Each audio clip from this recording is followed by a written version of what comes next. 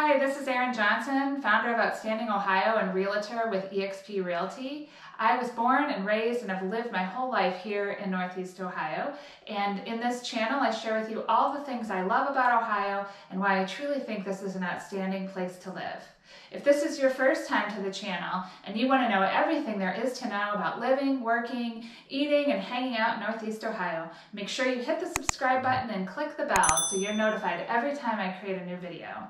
If you're from Ohio and you want an opportunity to meet and engage with other outstanding Ohioans, make sure you join our Facebook group at Outstanding Ohio. And lastly, if you're moving or thinking about relocating to Akron or Cleveland or any of the surrounding suburbs, give me a call and let's chat. I'd be happy to answer any questions you have about the area and set you up with a custom home search based on your criteria.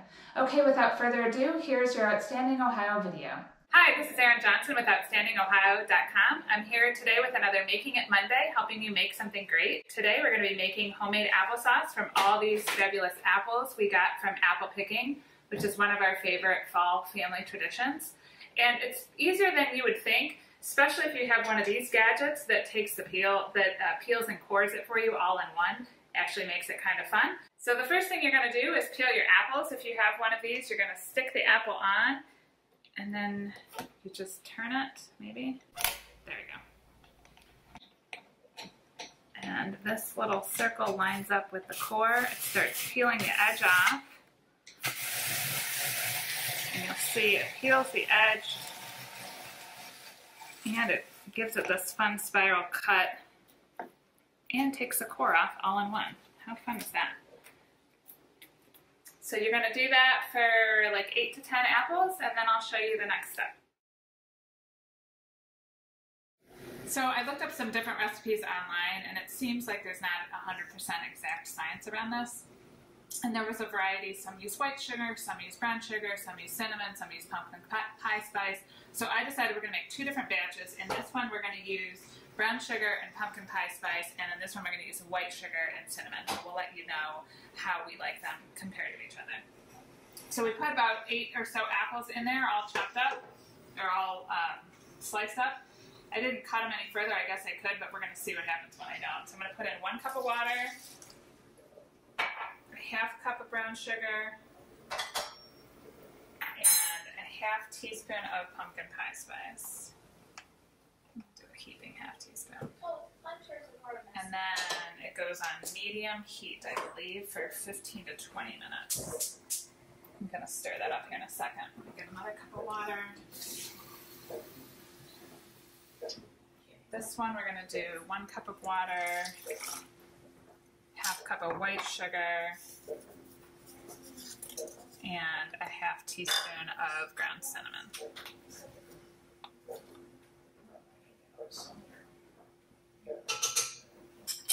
Turn that one on and we'll see how it goes. Stay tuned. I've had this on medium heat for about 20 or so minutes, maybe 25, and I just took this banana masher, potato masher thing, and was able to mash down. For whatever reason, this is really interesting. The one with the brown sugar seems to be mashing down a lot easier than the one with the white sugar. Some of these are just not mashing. They're still too hard. So it must be something with the brown sugar that causes them to soften up and break down faster. I'm sure this will break down eventually. And if you like it chunky, this is all you need to do is take a spoon or some kind of masher and mash it down. If you want it totally smooth, you can always put it in a blender, or if you have an immersion blender, that would be perfect for this. I might try to put this one that seems to be not mashing down as well into my Vitamix and see what happens. Stay tuned for more. So it's all done. It didn't take too long. This, we left the brown sugar one a little chunkier, and I did go ahead and put the white sugar one in the Vitamix, and it is completely pureed like baby food. Maybe too pureed, but depends how you like it, I suppose.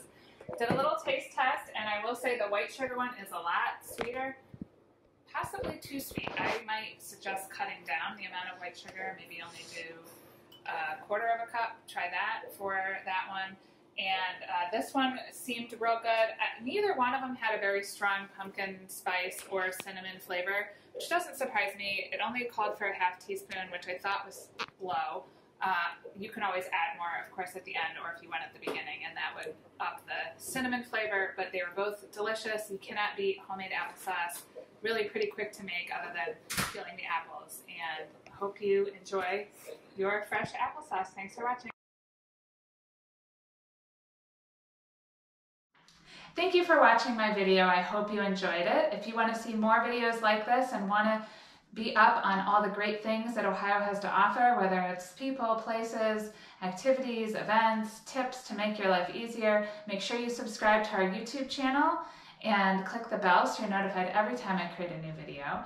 If you are looking to connect and engage with other outstanding Ohioans, make sure you join our Facebook group at Outstanding Ohio. And if you're looking to make a move or relocate to anywhere in the Akron or Cleveland area or the suburbs, give me a call and let's chat. Thank you.